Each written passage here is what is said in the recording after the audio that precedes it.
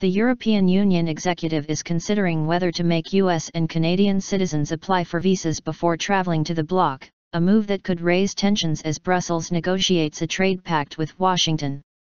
Only Britain and Ireland have opt-outs from the 28-nation EU's common visa policy, and the European Commission must decide by April 12 whether to demand visas from countries who have similar requirements in place for one or more EU state. Washington and Ottawa both demand entry visas from Romanians and Bulgarians, whose states joined the EU in 2007. The United States also excludes Croatians, Cypriots, and Poles from a visa waiver scheme offered to other EU citizens. A political debate and decision is obviously needed on such an important issue. But there is a real risk that the EU would move towards visas for the two, Americans and Canadians, an EU source said.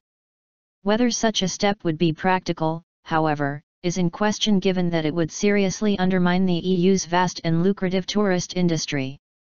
The U.S. mission to Brussels highlighted that any proposal by the European Commission to introduce such visas could later be overruled by the European Parliament or the European Council, which brings together the 28 EU leaders, on the grounds of foreign policy, among other considerations.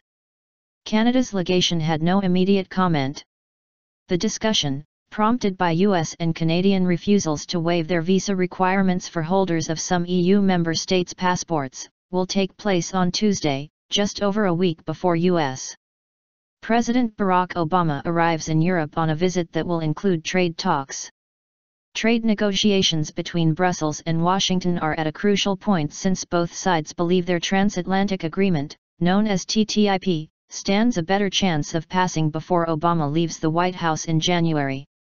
Obama is due to visit Britain before meeting German Chancellor Angela Merkel at a trade fair in Hanover on April 24. There are major question marks over TTIP, no one could now say exactly how it'll go in the end.